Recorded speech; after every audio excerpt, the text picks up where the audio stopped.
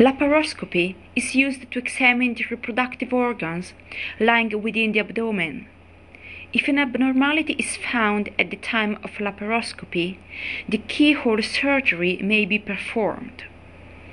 Carbon dioxide gas is pumped into the abdomen to separate the organs so that they can be seen more clearly. A small incision is made through it, and a small fiber optic telescope is inserted. A second incision may also be made so that a probe can be inserted to manipulate the organs lying within the abdomen. Once the reproductive organs have been inspected, a dye can be injected through the vagina and cervix into the uterus to detect any blockage in the fallopian tubes. The uterine manipulator, named handlin, is used for procedures where uterus manipulation is requested.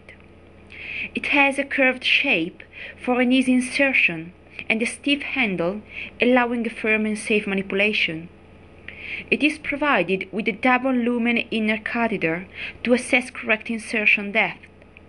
A PVC balloon is placed on the catheter tip to minimize any accidental perforation and avoid contrast media reflow. A one-way valve for balloon inflation is directly connected to an outer check valve, showing the real condition of the inner balloon. Competition on the market is represented by Eticom, that has a different manipulator that costs twice our products.